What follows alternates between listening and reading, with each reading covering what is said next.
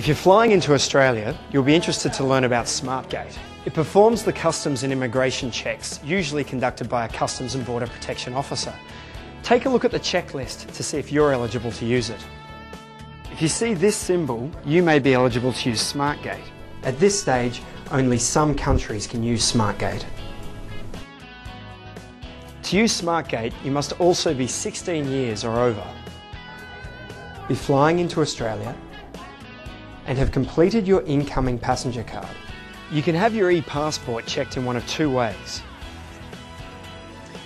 Manually, or choose the automated SmartGate option. Using SmartGate's simple. Find a kiosk in the concourse or at passport control. Place your e-passport into the reader.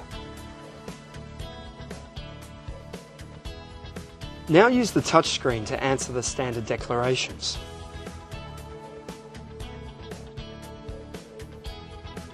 You'll now be issued with a SmartGate ticket, which you'll need to hang on to for step 2.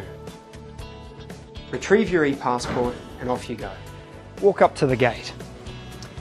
Take off your headwear and sunglasses and put your SmartGate ticket in here. Now look ahead to have your photo taken.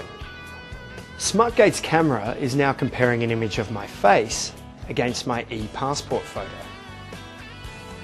All done. Now grab your ticket and off you go to the baggage hall.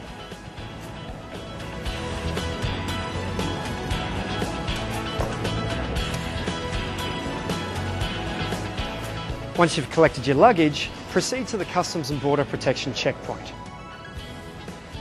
That's where you hand your SmartGate ticket and your incoming passenger card to the Customs and Border Protection officer.